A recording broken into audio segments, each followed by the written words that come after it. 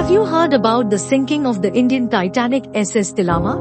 On 20th November 1942, the SS Tilawa embarked on a journey that would become a nightmare. A liner that was meant to carry passengers and cargo to Africa, including 958 souls and a whopping 6,472 tons of cargo, had no idea what lay ahead.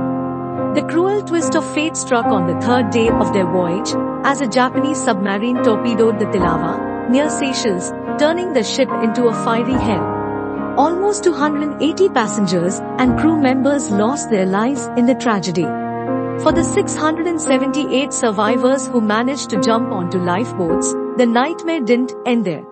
They were stranded in the middle of nowhere, with little hope of survival.